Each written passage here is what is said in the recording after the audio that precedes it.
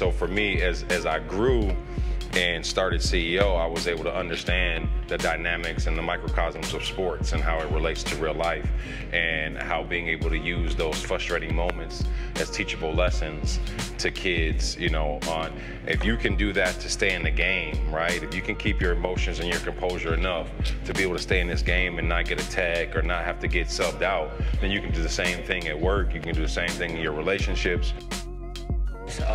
Just the pandemic, right? The pandemic really put made our children really go through hard times. You know, I know as adults we was getting frustrated on how to adapt to the new norm, right? And our kids got hit the hardest. So I just wanted to be bold about, you know, stopping the violence, support survivors of gun violence, because, you know, we live in a city and the gun violence is at an all-time high, but at the same time is the survivors of gun violence never get the spotlight shine on them. You know, the ones that still got to deal with that PTSD on a regular basis. So giving them a platform to get embraced by the whole community. It was a way that I can mentorship students, kids in the community, basketball, we have basketball, we have football. I'm like, you know what, everybody can do basketball, everybody can do football, so what can I bring to the table? I can do all of them. Let's try something different. Let's get a little more physical with, you know, everyday life, and it was boxing. And so I kind of like tell all the kids when they, you know, come to a situation, punch it out. So we kind of punch everything out, because I'd rather than punch it out than pick up a gun. Welcome everybody, my name is Latasia Powell. I work for Appetite for Change. You are all watching our Table Talk Northside Story Conversations. We have Tommy McBrayer, Jamil Jackson, and Morgan McDonald. Today we'll be talking about, you know, sports, youth, and how, you know, you can use sports as an outlet than just, you know, being about playing against somebody or something. You know, it's really deeper than just the competition and playing the actual sport. So we have three lovely gentlemen here today that started their own programs. Tommy started Don't Shoot Guns, Shoot Hoops. Jamil Run and Shoot, and CEO Change Equal Opportunities. And Morgan McDonald with the Lucy Laney Boxing Academy. So thank you all for showing up today. I really appreciate you all coming and having this conversation with me. Just a little background for me. When I told y'all, you know, I just been watching y'all from Facebook, seeing the great work that y'all done. I showed up to a few running shoots. It wasn't my cup of tea, but I did show up to a few back in my high school days. Morgan and I did some volunteering at Lucy Laney. My cousin used to be on the boxing team, so that's how we met. And then I just watch you on Facebook, and I think y'all are some amazing people. The work y'all are doing is really great, and I think more people need to know about who y'all are and why y'all do the work that y'all do. A lot of times we have great people in our community doing great work, and they always get looked over. So this is an opportunity for y'all to be heard, say who y'all are, and just, you know, shine a light on some great individuals. So Tommy, if you just want to tell us a little bit about why you actually started Don't Shoot Guns, Shoot Hoops, and then we'll just move around. You let us know why you started, what you started, and so on and so on. Should I look at you as I'm I think you should just look at all of us. Should I? Don't look at the camera. Yeah. All right. Well, Don't Shoot Gun Shoots was established in November of 2021. You know, it's like the end of the pandemic, well, not the end of the pandemic, like the middle of the pandemic. The youth experienced park closures, school cancellations, event cancellations. I just put myself in these kids' shoes. Like, I just wouldn't know how growing up as a kid would go if I didn't have parks, if I didn't have graduations, if I didn't look forward to prom and things like that. I probably wouldn't have graduated high school, to be honest with you. You know, I just didn't like school that much if you took away all of that. So then all of a sudden I was like, you know, I felt like it needed to be a staple being presented in the city, and it had to be from the 25 to 35-year-olds, the 18 to 35-year-olds. We need to be like, yeah, people say our youth is our future, but they're looking up to us right now, you know. So we started a basketball tournament, our first annual November Madness, where we had 4 teams, 40 players, and it's called Don't Shoot Guns, Shoot Hoops. And it was just wanted to test the water, just like, you know, sometimes you never know if the city's gonna jump on something that's talking about stop the violence, right? So before you know it, was a sold out event. And from there, I was like, okay, we need to make this a nonprofit. We on to something. It got a nice buzz to it, and the city was supporting it. And so after that, we was like, okay, start doing tournaments, 3-on-3, 5-on-5 tournaments, just to create safer spaces for youth, just to be youth, we vision just a kid being in the gym, playing, laughing, winning a trophy, right? And at one point you just catch him just laughing or just having fun, and forget about his friend that just passed away probably a week ago or 2 weeks ago. Just trying to create that environment. And through Don't Shoot Guns Free, we implemented a boys and men camp, because like you said, being an urban city kid in the city, you don't see a lot of grown men. You don't see a lot of real men, right? If you haven't played a sport, and where sports teach you, work ethic, discipline, things like that, accountability, things like that. So if you don't have that, then you turn into the streets, right?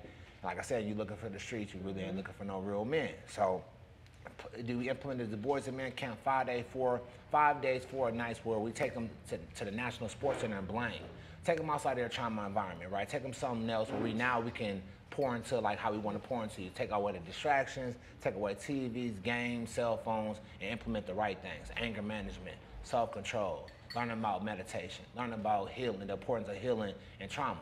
And so we just did that, just like trying to save lives. We're trying to save the youth lives, give them a chance to live past 40 years old. Us in the urban city, we struggling to make it to 40. So trying to create these safe spaces where we could just be vulnerable, be black, be proud, be a kid, just be a kid, So that's where the Boys and Men Don't Shoot Gun Shoot came in at. Yeah. All right, Jamil, so I'm just gonna throw this out there. Y'all had like a video back in the days. I'm saying back in the days like it was that long ago. But y'all had made a video about run and shoot, and it was, I don't know, it kind of came on. It was I liked it because it was to throw people off, It's called Run and Shoot, and then like how y'all had it come on, but then y'all changed the narrative in the video to people running and shooting hoops. Right. So you just want to explain, that's probably why you came up with it, huh? Well, no, actually, what's crazy is 2008, I started CEO Change Equals Opportunity as an after-school program for young males because I was coaching sports at Farview Park. And when I would get in my car to go home with my sons, I would see all these boys having to walk home in the dark with no supervision, no nothing. We're talking about 7, 8-year-olds, right? And I just, my manhood, my moral compass wouldn't allow that. So then next week, obviously, I'm taking them all home. The next week, what's happening? They all going home with me, right?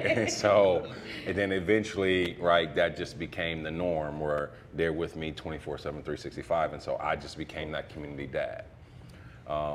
Fast forward the next year, maybe even that year, I became the assistant head basketball coach at Dunwoody Academy High School. And it was there where it was a new charter school, and so every player was ineligible the first year of basketball because of the Minnesota State High School transfer rule. So they had played in Maya's tournaments the whole time. So, but we got all the kids to get eligible, so the next year we actually had a full season. So we had a good season. We had JV and varsity teams. Our varsity team made it to like the semifinals of sections. So we were doing good. That following year, we moved inside North High School. When we moved inside North High School, Minneapolis Public Schools said that we couldn't have 2 competing high schools in the same building. So they made us cut our sports program. So then we had all these boys that we didn't just worked hard to get eligible and get their grades up and have some accountability and all that thing. And now you're telling us we can't do nothing. So I said, what I'm gonna do is as long as y'all keep your grades up and keep doing stuff, I'll keep putting y'all back in the Maya's tournaments. Well, we were using Farview Park to practice. And I was doing tournaments, but then as I would show up with my kids from Dunwoody, then all the other kids from Edison and Henry and all that, we dog y'all and all this, and coach let us scrimmage y'all, right? And so then it became, well, all right, when we're done with conditioning, y'all can come back and scrimmage us, right? But then they would be like, well, we don't want to leave. Can we condition with you? So 10 kids turned to 30 kids, turned to 50 kids, and I'm like, okay, what am I going to do with this? I'm going to create an in-house league. Right, and this is when AAU was starting to spark, but it was very expensive.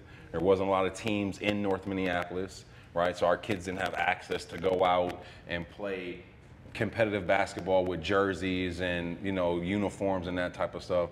So then I I took some money and I put it together, and 13 years and 30 seasons later, here we are, still continuing to do it. And so, my why though had nothing to do with basketball.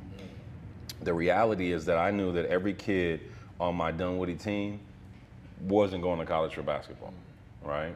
But if I can use basketball as the carrot to expose them to all of the career fields that are associated with sports, right? So they can understand and see that, and then even add the community aspect to that, add the violence to that. Because what we see is we see a lot of our former athletes that are then hitting the streets, picking up guns, right? Because they're not being exposed to other avenues inside the sport. And so when that physical ability is gone, then their name still has to be prideful somewhere, right? If you're a superstar in 7th grade and 8th grade football, and now all of a sudden you go to high school, but you haven't been taught the discipline of the game, right? Now that high school coach is benching you, and now are you gonna have the manhood to stand up and fight through and get your spot back, or to learn the skill sets, or are you gonna quit? But again, you still need that name in the ring. So, because that's all you know.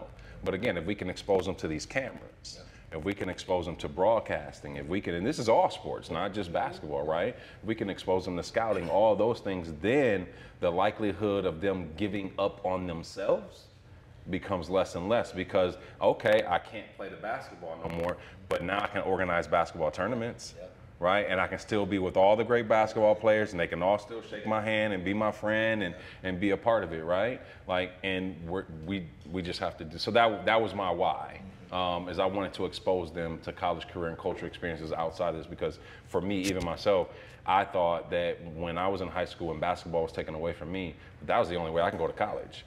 And so then it became F school, right? What am I going to school for if I can't continue to play the sport that I love? But if I had an understanding about coaching and all those other tracks, then, right, I know I got a brilliant mind, I just didn't know how to access that. Well, thank y'all. Morgan, before I have you go, I just wanted to touch on something that you just talked about, because we have a youth program here as well. We started with 14 to 24-year-olds and realized, it was kind of a disconnect having a 14-year-old in the same room as a 24-year-old. So we changed our model to be 14 to 17. And what you just said is what I'd be telling them all the time. You might think that you want to be a football player, basketball player, but let's think about everything else that goes into that. Or you might want to be a rapper. Let's think about, being a producer, manager, opening up the door for them to not only just think, oh, this is the only way out. If that way don't work, you got 3 more doors open. So I'm glad that you said that. Morgan, you want to tell us what you do and why?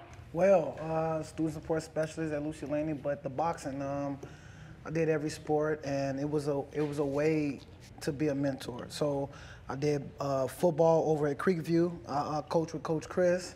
We did a lot of winning, and I did basketball. We had a lot of success with that. And for me, it was like, what else could I use as a carrot? To get them off the streets, to keep them on this side of the fence. What can I use? Okay, cool. I did open gym basketball, but I'm not boxing. So I was doing a little boxing, and then in the way that I wanted to do it, I just did it on my own. I had a great person tell me, don't tell me, just do it, and I did it. And I've been doing it ever since. So 32 national championships later, I was able to just create something and take kids and use my imagination and take them on trips, out of the city. Like I founded in, what was it, 2019, and then we kept growing. It started off with just my kids, and with the boxing and the discipline that I showed them, and they displayed. All the kids wanted to do it. Like, oh, we want to do that. Hey, can we come with y'all? Hey, can we do that? And they started seeing more and more. Then they started traveling with us. Then they started being at my house, and my house.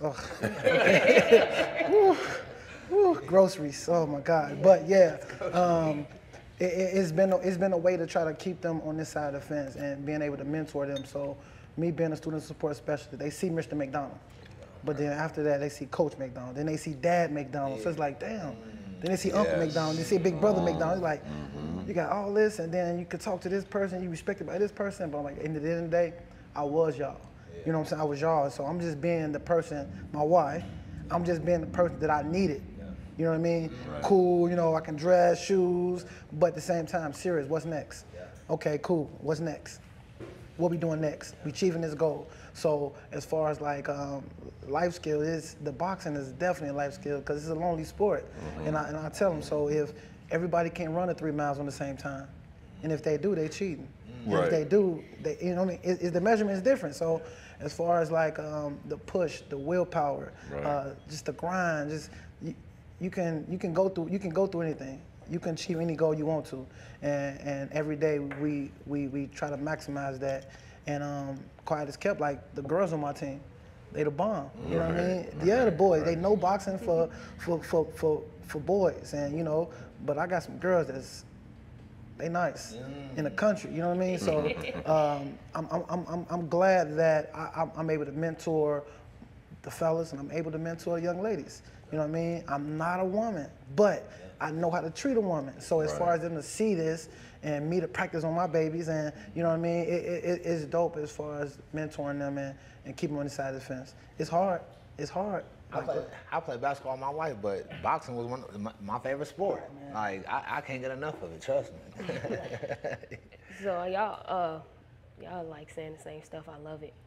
But a lot of y'all mentioned, well, a few of y'all like being that person that you needed, or being that person just for yourself. If y'all could give y'all 14, 15-year-old self some advice, so if you were talking to your if I'm your 14, 15-year-old self, what would you say to yourself? I'll give y'all some time to think if y'all don't know. Like, yeah, I could do right. Go ahead. And it's okay if y'all shared a little tears. We had a few people cry up here. I guess, what would I say to myself? That life is long. I think one of the most impactful statements that I think that I could say to myself at that time would probably be, every CEO is a hustler and every hustler is a CEO.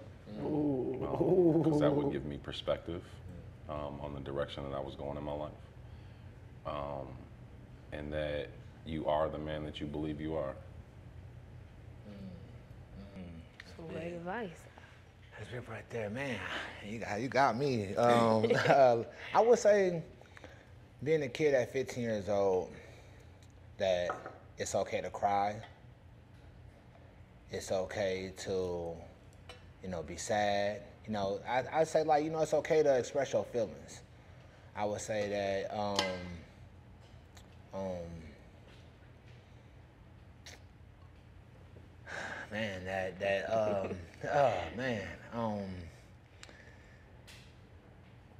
would say that. I would say that, man, that little part, you know. But I would say, like, I wish I would have read, like, the 4 agreements younger.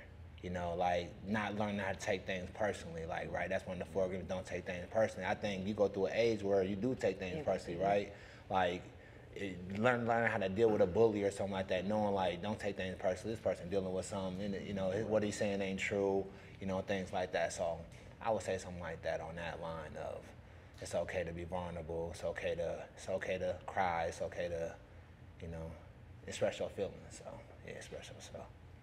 I think about this all the time because my son kind of looks just like me, so I'm really talking to him, but talking to myself at the same time. Yeah, it's crazy. But keep going, perseverance. You are who you say you are. It don't matter what nobody think about you. Just keep going. I'm gonna say financial literacy. I'm gonna say definitely look into that. I'm gonna say look into credit. I'm gonna say look into savings. I'm gonna say maximize every time that you can get learning. Read as much as you can, but don't stop. Keep going. It is that other side of life. It's there. Just keep going. All right. I'm kind of asking the same question. You know, I just want to know, because doing this work, I'm only 25. I've been working with youth since I was 14. And for me, it's hard. For like these past 11 years, you know, working with youth, seeing them come in and out. So for y'all, I'm pretty sure the work is hard, but like, what keeps y'all Like, all right, get up, roll over, I'm gonna do this again. Go to sleep, roll over, I'm gonna get up and go do it again. Like, I think, go ahead. I think it comes down to your why at the same time. You know, like like recently I've been having a lot of reality checks, right? And my reality checks is I find myself alone a lot, right? Like you said, you a public figure, we know a lot of people, but reality is my friends are dead or in jail. A lot of them, like probably 35 friends that's either, you know, lost themselves from drugs, guns, or in jail. So it's that I gotta keep on pushing this message around gun violence because I got so many friends that lost their life from gun violence that I gotta keep, until like it's time to clock out, I gotta keep on pushing it because I don't want it to lose any more friends from gun violence. So that's what keeps me going. And then at the same time, it's the mentors like Jamil, it's the other mentors that's older than me that's starting to recognize what you're going and say, hey brother, you know you saving lives. You know, when they tell you out their mouth that you saving lives, then that's a whole nother thing. Now, I couldn't say it out my mouth, right? Like, oh yeah, we saving lives. But when they say like, hey brother, hope you know you saving lives, I'm like, dang, like, okay. So it gets that motivation. Like, okay, we gotta keep on doing what we're doing, you know? So that's for me, yeah. My why? Man, that's a deep question.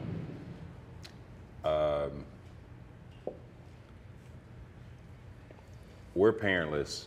Me and my siblings are from the age of me being 15 and a half, which means dad was gone, mom was gone. We had a house. It was on Section 8, so Section 8 paid the rent, so we were able to maintain. We were savvy enough to understand how to keep the lights on during the winter with the cold weather rule, but every summer, right, we lived with candlelight, we lived with no water, we lived with, you know, no electricity, but we had brotherhood. We had each other, and my little brother and all of his friends, our house became the safe haven. As messed up as it was, inside those walls was our world that we got to control. But in that, being the elder of everybody, I had the responsibility of keeping everybody safe and everybody right out of trouble. And so back then is when NYS had just started. And so tournaments, and it wasn't called AAU at the time, it was called Metro Basketball, right? And it had just started like my freshman year of high school. And so this was the first time you would play against kids from Edina and kids from Shakopee and all that. So they didn't care who was getting in these tournaments, right? So I, at 16, was using my street money to pay for me and my brothers to play in tournaments. So we would all pack up in our 2 cars. We'd be smoking on the way there, high as all kites, getting out the car. I mean, Cheech and Chong opening the doors, right? And we go play basketball, and then we go back home. But that was our role. Every weekend, we knew we was in a tournament, and we hustled up enough money to get in this tournament this weekend. Win, lose, or draw, we was together. And so for me, that brotherhood was a sense of what I wanted to create out of sport. My other why was because of that lifestyle of not having any parents, I had to hit the streets. I was the oldest, so I kind of had to maintain and take the lead and provide for my family. And so when I was 26, I was arrested and charged with 3 felonies, 10 to 31 years apiece. After being able to navigate through that case, the state of Nevada picked it up and indicted me with the RICO. So then I was facing the 25 years with no possibility of parole. For whatever reason, God saw something in me and allowed that judge and used that judge as a vessel to tell me that I had something better for my life than the road I was traveling, and he gave me probation. And to date, as we sit here today, I would still have about 6 years left on that 25-year sentence. I got to see my kids grow up. I got to experience life. I got to, right? And so for me, like, my why is different. Like, my why isn't attached to a legacy, isn't attached to money or, right, ego, any of that. Like, to be able to hear kids in their story and be able to share mine for the way they look up to me. I mean, you know, even you, right? Even you, the way that you guys perceive me, like, I have an obligation to keep going and to keep walking in these steps, in this path, regardless of what I want to do, right? Like my obligation is bigger than that. I mean, right? Like being behind the camera and my relationships with them and these young men and women who are watching us and the relationships now that we're gonna have because they hear this story and they see us hanging out this way. Like we serve a purpose. And as Black men in our community, our purpose is greater than us, right? To whom much is given, much is required. And because of my experiences and all the Black men who had to go to prison and spend time behind bars and not be with their babies, and their daughters is out here with no father figure, and their sons is out here, right, with no dad, and they didn't do half of the shit that I did, right, to be in that position. Like, I'm obligated. So to me, when that judge said 3 years probation, that's not what I heard. What I heard was, you're obligated. And I came back and hit the ground running, and I ain't looked up ever since, right? And so now I take CEO, and so then it was, I read a book called Ink Yourself, I-N-C yourself. And this book teaches you, and this was right after my case. So in 2006, 2007, before I started teaching, before any of that popped off for me, this book taught you how to take your name, burn your credit up, then take your name and incorporate yourself, your own personal name. And now when you apply for credit, you don't use your social security number, you use your tax ID number. And I was just blown away because again, I had all this money, right? I could live the lifestyle that I want, but I didn't really own nothing, right? I had no assets, I had all liabilities, right? And so you talk about financial literacy when you're talking about what you would tell your young self, right? And so like, again, so now every adult in my world I was pissed at because you saw me doing all this nonsense, right? And you didn't smack me upside the head, you just celebrated me in it, right? And so it was like, nah, I'm not gonna be that. So I'm gonna hold every kid accountable. I'm gonna make sure that they understand the true value of their self, right? The true worth of their work ethic, right? Because that was my true financial freedom, is me, right? And so now what I teach my kids is, I'm the dope they wanna smoke. I'm gonna be the best that I can be at everything that I do so that I'm the one they want, baby, right? And so once you get like, and once you have that mindset, right? Like every CEO is a hustler, every hustler is a CEO. You just gotta understand the product that you're selling. And then once you realize you're selling yourself, like I say, CEO doesn't just stand for change equals opportunity. You are the CEO of you. How you show up dictates the doors that are open and the opportunities that are presented to you. And opportunity doesn't come once in a lifetime like we were told back in the day. Opportunity presents itself every second. And do you have the information and the knowledge to understand that it's right in front of your face? And once our kids can understand that at this age, right, then we're moving something.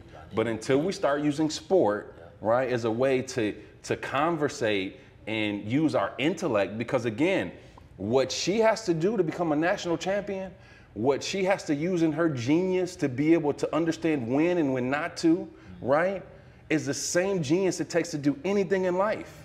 But we're only showing it to them in this one context. Right. And that's why that change equal opportunity. That's real. You have to change yo, whatever behavior you have to change it to get to that opportunity, man. Absolutely. Yeah, that's big, man. My term is experience is everything. Right. Experience is everything. Right. So the torch that my mentors gave me, the torch that the situation I was brought up in gave me, I'm obligated. You know what I'm saying? I'm obligated to be my mentor, who he was for me, as far as telling me, putting me on to game. And then like now, being 39, but you know, small, so they can feel like the kids feel like they can talk to me, they can relate to me. You know what I mean? You know what I mean? So I like that. You know what I mean? That's cool. You know what I mean? So like, as far as the experience, though, experience is everything. As far as like everything I've been through in my life, it was a 360. Like every idea I had in college, growing up, the lights been everything. Now. I can see the plate, so now I'm just organizing it. Like, okay, this was for this, I can apply that, this for this. And so just trying to teach the kids every day, like, I got some tough kids that's been through some stuff right now. And them the ones I really kind of put my arm around, like, nah, you can't quit because you got something in you. You here right now, wait till next year. Right, I right. promise you. Wait till next Right. month. It's gonna everything get better. But you got something in you that's like a diamond in the rough. Right. A rose out of Right. concrete. Right. It don't happen all the time, but you got the skills to grow. And so like just having that torch and being able to teach and talk and show the kids and be a role model and just keep going. Yes, getting up every day, but then I got a son. I got a son that's got to see like, that's the man I look at. Not the, you know, I like Lil Wayne, but not the Lil Wayne. You know what I'm saying? My dad dope. My dad really is dope. Like, you know what I'm saying? My dad dope. A lot of the kids don't have fathers around them. Mr. McDonald right there, I got you. You know that. Right. They ain't got uncles, big brothers. I'm gonna talk to you. I'm gonna treat you like you mine. Every kid know that. Every parent, and Lucian Laney know that. I think you know that. I think we all know that. You know what I mean? But I don't know how to do it like a business. I know what was put in me. I know how to project that. Right. You know what I'm saying? Right. I know how to project that. Right. I know it's a way to do it, but I know how to talk to my people. I know how to talk to my babies. I know how to talk to the past me, you know, or the future me. I know how to do that. I can do that easy. That's easy. So just knowing that I got a son, I got a daughter, I got nephews, I got mentees that all look up to me. The community. Man. You know what I Like, mean? It's our ecosystem, and that's what it's just they the all light. belong to us, right? You Like gotta be the light. from the schools to the parks, it's like they're our responsibility, and it's our responsibility to hold everybody who touches our babies accountable, right, to how they touch our babies. Yep. And I think one thing that I just grab onto is like the importance of giving back to the same neighborhood you grew up in, same community you grew up in. Because you see a lot of people like they make it, right? They make it in the league, and you know, they make it being a rapper or whatever it is, and not a lot of them come back. You know, and when they come back, they're on a high horse. Oh, I'm better than these, you know, whoop, whoop, or you almost want to turn your back. Oh, there's some bad kids. Like, knowing you was just one of the bad kids, you know, that's the thing, like, hey, man, I was y'all. I talked y'all. Like, so what's your name? No, on your name tag, put your nickname. You want me to call your nickname? Put whatever you want me to call, you know, because. I'm gonna add to that though, right? Because I think this is where we lose out as a community. What do you guys think the percentage of in America of people that make over $150,000 a year? Oof. What do you Over? think that percent? Over that? Over. Over. Oh. Yeah, I'm going. 7%. Seven? I say like 5%. 7%, Like that. right? Yeah, you said 5%. 7%, right? And so my thing though is that only 7% make over 150. So in reality, we're striving up here looking for the superstars that ain't showing up, and we ain't holding these people that are here Holding it accountable to show, because there's way more of them than there are of the one or two rappers or, you know, entertainers that from our community that make it out that should be responsible to give back, right? Like, I don't know, man. We like, even through sports, like no organization within our community that's doing right by our kids should be struggling financially, in the sense that there's enough of us within community who need a Morgan McDonald for our children, right? Or a don't shoot guns, shoot hoops, right? Or a run and shoot, because they all serve their own individually and collective purpose, right, in the ecosystem. But if we're not supporting each other first and foremost, right? Like, Ground level. listen, we need the money, right? And I'm on camera, so I'll make sure that we say this correctly, right? We definitely need the money, but I've never received a grant for run and shoot, right? Or for the trips that I take with kids. Like, that's all out of pocket. So I get it, which is why every time I see you, right, I'm asking you, let me know what you need, and we're gonna figure it out, because as a community, think about this. If there's 1, 2, 3, 4, 5 black men in this room now, we all know 10 black men, right? That's a duh, right? Now, we're all in a pretty stable financial situation as black men. We all know 10 other black men that are in a pretty stable financial situation. That's 50 black men, right? They all know 10. That's 100, right? They can all give $50 a month to the cause. How much money do you need for nationals right now? All right, so I found the hotel for like $650 for the week. We talking gas, food for all of them. 25. 100? 2,500, I think. 2,500. This man is standing on this corner with his time, outside of the time that he's already given, right? From his family, from his children, from himself, from his own financial desires, right? For the ecosystem. And then the ecosystem can't produce $2,500 so that he can go home and rest because he's about to do all the work when he gets there? Come on. Like, that's our problem, right? But the other side of that though is that how many people celebrate the wins, right? But aren't there for the struggle, right? Yeah. That aren't willing to be there for those pieces, and I don't mean it in a bad way to say that I'm knocking our people because they're celebrating the wins. I'm saying celebrate the whole process. Be there, be present, right? Support this man. Like somebody else could be doing this part, right? While he's doing that, there's somebody out, and just because we've been forced to fight over the few dollars that do come into our community as it relates to sports or any programming for that matter, right? Instead of coming together as a full collective, right? Imagine if we had one Minneapolis where, and I'm just throwing that term out there for sure, right? But there was boxing underneath that and karate underneath that and archery underneath that and lacrosse underneath that, right? And we could collectively then branch out and you're responsible for this part and you're responsible for that part. Then our babies get the holisticness of community in the ecosystem that they need, right? And so the money's here.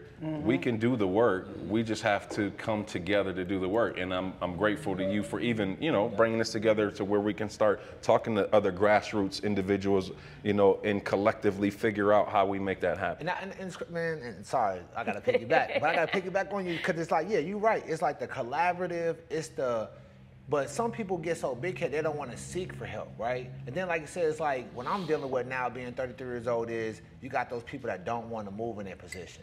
They don't want to invest in the younger. They want to be that person that 65 is still in charge of the whole organization. It's like, come on, you got to invest in some younger blood to keep that cycle going, right? And I think I just seen somebody step down that was on like the Minneapolis Council or something like that stepped down because she like, I need to make room for another opportunity, So So that's important, like that we keep on creating that will of grab somebody else to pull in, right? So we can dish out different tasks. Like, okay, now y'all do this, you do this, right? And you just manage it, right? And you dish out the task before you know it, you done moved up. They done moved to your position. So having that system that we can keep on. Well, right, but I just want to challenge you on that, right? Because I think that's part of the problem, is that we look at life through a pyramid, right? And as you go up, the spots get smaller. And so now you're saying that she has to move out the way for someone else to come in, even her. And I'm not mad at her thought process behind that, but I even challenge that, right? Why can't there be 2? Why can't there be 6? Right? Like, why can't we corner the market? Why can't we, have this over here and this over there? And why aren't we planting seeds? And I was just coming from a meeting before this where we were having that conversation where, again, I'm philosophy of village, right? Of we create what we need, right? We don't let them create just what they want to be. I mean, they're geniuses, don't get me wrong, but their minds are wild. Absolutely. Right? They want to be, right? And again, but if all of them want to go be a basketball player and we know that one of them is going to make it, then what are we doing to the other 6 by not having that mindset and that understanding already? And not saying that we take the dream away by far, but then we have to be intentional about exposing to those other areas, right, that you can too be this, right, and live a successful life, because back to it, only 7% of our country is making over 150,000. So that kind of puts you in a unique class, right? And so when I speak to the Timberwolves, I tell them that when you call me and ask me if I want to buy tickets, right, you want to put some dumb show behind it, right? And in reality, when you give me the tickets, you're giving me these tickets up here, right? Nosebleeds. Yeah. And so then my kids go up those stairs, and go back down. But hold on though. The only faces they can see are those in the front row, right? But all of your season ticket holders are here, right? And they're not superstars, right? They're regular, every Joe Schmo people who are just working a regular job, making that 7%, right? And can afford to come here and enjoy. But what jobs do they do? What are their careers? That's what they got to be exposed to. Absolutely. Yeah. I like what That's where your mentor, man. That's where you could go, man. I like how LeBron did it with his partners. Yeah, absolutely. They all know, like, all right, we all can't be LeBron. LeBron, you got that. That's what And I'm look, saying. Look, check it. You got that. Yeah. That's you. Okay, cool. That's we what gonna I'm do that, doing your saying, thing. right. We here, and so it's a whole Right. ship. It's a whole ship. I like LeBron ship. I love LeBron. We need more That's my other LeBrons, husband. right? And he was humble enough to allow them to lead in their respectful areas, right? It didn't have to be the LeBron show. Absolutely. Round And table. it all played out the way that it was supposed to play out. But I mean, sports is a microcosm of life, like we all said. It's just how do we get our community to be on one accord and to be able to use the sport for what we need it for our youth and our community, as opposed to what it's being used for today, right? Because again, as a head basketball coach at Henry, I have too many kids that want to be a varsity basketball player, but don't have the varsity basketball player work ethic or skill set, right? And it's unfair to that kid that busts his ass and come to workouts and two-a-days and all that, for me then to have to sit you next to him when you're just doing it for the fun of it, right? But you're only doing it for the fun of it because we're not providing fun in no other areas, right? And if we showed you that this was fun, right, and gave you some opportunities to create your own and be creative, guess what?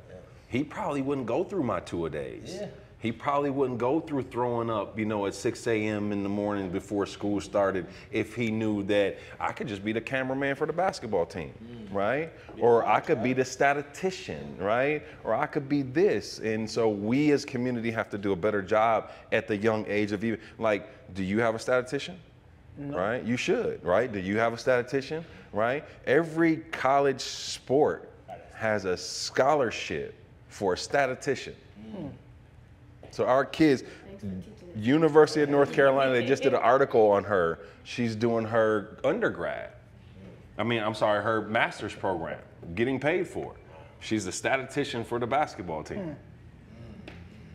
All right, so we got about 4 minutes before we wrap it up. I just it want was to say rolling, thank it was y'all. Information is really great, but I do got one last question, and it was, did you see yourself doing this, or where did you did you say, like for me, I want to be a police officer, and I've been saying this since I've probably been 2. But the more I've been going through life, I've been realizing that maybe that's not for me. Yeah. Maybe what I'm doing is what I'm supposed to be doing. So, what did you all want to be when you were about 5, 6, 7, 8, 9, 10? Oh man, that far. Cliche of being an NBA player, I was a good athlete. And so I just thought that was my track. And so then when that didn't happen, I was lost. I was in the streets for a while, hustling, and not knowing what I was going to, even through that, not knowing what my next thing was going to be or who was going to be. It was when I got into coaching, right? And that love of that aha moment, right? Of not knowing when it's going to come, that car ride, when that kid finally wakes up, right? And says something to you that you've been in his ear for the last 3 years, right? Finally just and he doesn't even say it directly, but something makes sense and you get that sense of peace. But from like every morning I wake up to tons of messages, coach this and how do I do this? And again, that gives me the motivation because I'm needed, right? So that fulfills that cup. But then also the coach, I did this, I accomplished that, I got my GED, I got this job, right? And so that makes me feel good because I'm a part of the ecosystem and they feel good telling me. So for me, man, I don't work like every day. Like I really get to live life. I'm taking 18 kids to Florida next week, right? And we're on a yacht and we got jet skis and right. And so again, just to watch their moments and to see them looking out, piercing out the window of the airplane because they've never been on one, right? Or the fearness of getting on the back of a jet ski, knowing we're going to tip them over when we get 300 yards out there, right? But just like those, so I honestly couldn't see myself doing anything else. I would say, I mean, even as a kid, like I said, I wanted to be a basketball player. Couldn't keep a basketball out my hand. But even like 15 years ago, I see myself being where I'm at now. You know, 15 years ago is where my story started at. I was tied up, shot, left for dead in the hallway at 20 years old. So I say 15 years because they say, oh, 15 years ago I was in high school. You know, and then, you was a senior, and they say, where you see yourself in 10 to 15 years? And in 10 to 15 years, I done got shot 3 times, things like that. But at the end, I'm a CEO and founder of my own nonprofit. So did I see this? No, I didn't. You know, there's a lot of things I feel like could have went the other way. You know, even like you said, getting shot and not healing correctly, seeking for revenge of this street code, before you know, I'll be dead or in jail of just not being able to heal in the right. So no, I didn't see myself being a CEO of Don't Shoot Guns, Shoot Hoops, and shoot, sometimes you didn't even see yourself live. You know, 15 years down the line, you know, so yeah, so it's a blessing. Well, my mom dealt with drugs hard, so when I went to college, I just wanted to help out adults who had kids to not put on their kids how I felt seeing my mom on drugs. So then when I went to college, it was like, help the adult out? Nah, I want to help the kids out. I want to help little Morgan out. I want to help Morgan out. He was in that room crying. Right. We knew what mom was doing in the other room. You know what I mean? So I didn't see myself quite, but I saw myself. I knew I was going to be helping kids. I really didn't know that, but I did know that based on how my mom was, based on how I found out my uncles on my mom's side I never met, same exact way. I'm like, okay, all right. And then find out like 3 months ago, my dad did boxing. You know what I mean? What? I'm like, he did boxing. Get out of here, stop playing me. So to find out he did boxing, to know I'm doing boxing, you know, at a high level, like, no, I didn't see myself doing it, but I knew I was gonna be helping some way. If it wasn't a parent who was doing the drugs, it was a kid thinking about his mom doing the drugs, or who missing because they strung out in the car from drugs, or, you know, something like that. I knew I was gonna be helping kids though. Okay, well, thank you all again for coming, sitting at this table, being open, being vulnerable, sharing stories that people may not have heard, sharing them with me, you know. We want to thank you, man. We want to thank you for setting it up. You're welcome. Yeah, so I really appreciated y'all time here. Thank y'all for making a little quick salad with me. I hope this is not the last time that we at Appetite for Change get to see y'all faces. I snuck a little flyer in y'all bag, you know. Inviting y'all out to our farmers market and our community cooking event so y'all could get a real feel of what we do. So again, thank you all, and I hope you have a great evening. Appreciate it. Thank you.